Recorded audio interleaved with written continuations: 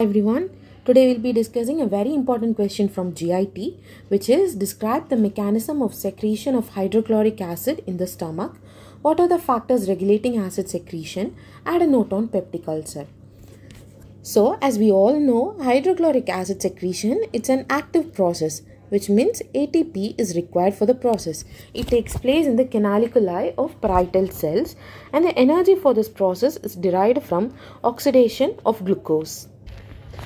This diagram shows the mechanism of formation of HCl, and if you draw it in exam, trust me, they'll give you the full marks. They'll give you very good marks if you draw this and explain it, okay?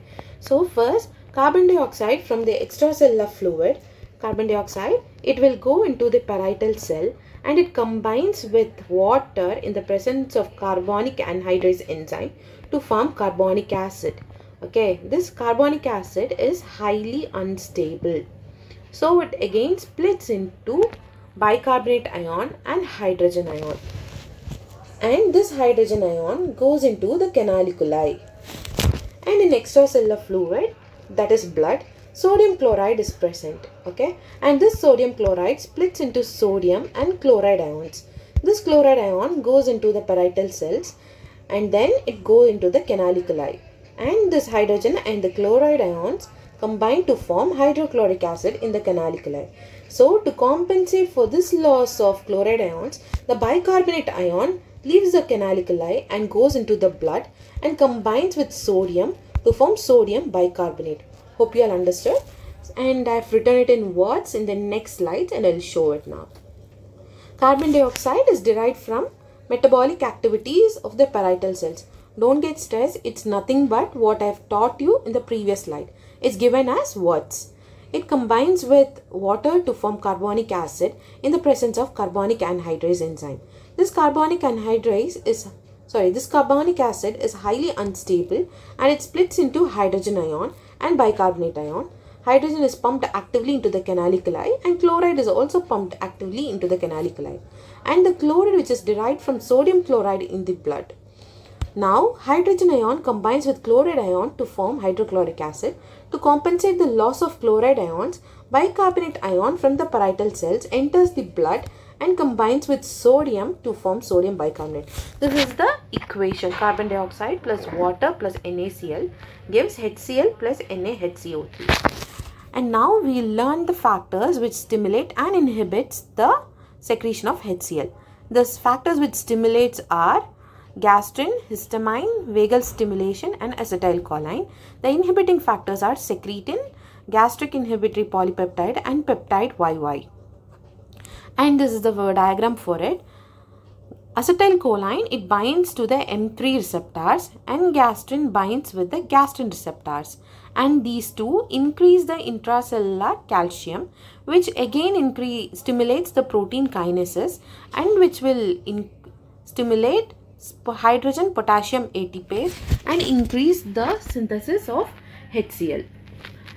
And again histamine also binds to the H2 receptor, but instead of increasing the intracellular calcium, it stimulates CAMP, which is cyclic AMP. This cyclic AMP again stimulates the protein kinases, and this protein kinase again it will stimulate potassium hydrogen ATPase and increase HCl. Same goes for PGE2, and stomatostatin will inhibit CAMP.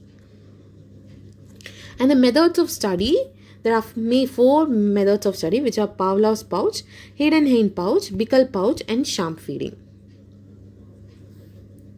And now we'll discuss about gastric function test. So first of all, what are function tests? Function test is nothing but the tests which are used to assess the functions of a particular gland or an organ or something like that. Okay. So gastric function test, we are usually measuring it in the interdigestive phases. Gastric function tests, they are performed to diagnose various gastric and duodenal abnormalities and to monitor the effectiveness of therapy. So these are the various gastric function tests. First one is examination of gastric content, test for gastric acid secretion, test for pepsin, mucus and intrinsic factor, test for gastrin, visualization of interior of stomach, test for gastric motility and electrical activities, obtaining biopsy from the suspected tissue. So first one is gastric content. The gastric content, we are examining it to find the normal and abnormal constituents. So there are certain parameters which we'll look into for this test. So first one is volume of the acid, pH, color, acidity and presence of blood, mucus and food particles. First, and now we'll discuss about measurement of acid output. So there are two types of acid outputs, which are basal acid output and maximal acid output. Basal acid output, so higher values of basal acid output, it is found in duodenal ulcer, Zollinger-Ellison syndrome. So first of all, what is maximal acid output?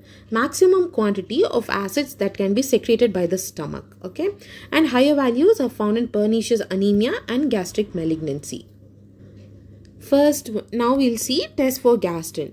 Test for gastrin, we are just seeing the serum gastrin level. Normally is 100 to 0 to 200 picogram is present. It is high in conditions like atrophic gastritis, Zollinger-Ellison syndrome or gastrinoma and following surgery of stomach. Test for pepsin, it is low in condition like tropic gastritis. For intrinsic factor, it is impaired in chronic atrophic gastritis. Test for mucus, it is decreased in hypertrophic gastritis. Now we'll discuss about peptic ulcer. Peptic ulcer is nothing but an ulcer in the wall of stomach or duodenum caused by digestive action of the gastric juices. And if the ulcer is found in stomach, it is called gastric ulcer, and if it's found in duodenum, it is called duodenal ulcer. And these are the barriers of stomach wall. The four barriers are mucosa, submucosa, muscularis and serosa. The innermost one is mucosa and the outermost one is serosa. Now we'll discuss the various causes of peptic ulcer. First one is increased peptic activity due to excessive secretion of pepsin in gastric juice. Second one is hyperacidity of gastric juice, reduced alkalinity of duodenal content, decreased mucin content, constant physical or emotional stress, chronic inflammation of Helicobacter pylori, long-term use of NSAIDs and food with excessive spice. And the features of peptic ulcer are severe pain in the epigastric region. In gastric ulcer, you'll have the pain when you're eating or drinking. But in duodenal ulcer, pain is felt 1 to 2 hours after food. Then nausea, vomiting, hematemesis. What is hematemesis? It's blood with blood and vomit.